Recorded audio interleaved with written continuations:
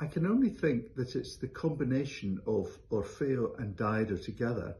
As far as we know, they've never been staged as a double bill, which I find absolutely extraordinary. And then the winning combination of the 16 back again after the triumph they had in Belshazzar. When you combine the 16 with the Grange Festival chorus, it was absolutely magical. I'm sure we're going to have that again. And that the same team who did Belshazzar, Daniel Slater, Robert Innes Hopkins, and of course Harry Christophers in the pit conducting. It's going to be amazing.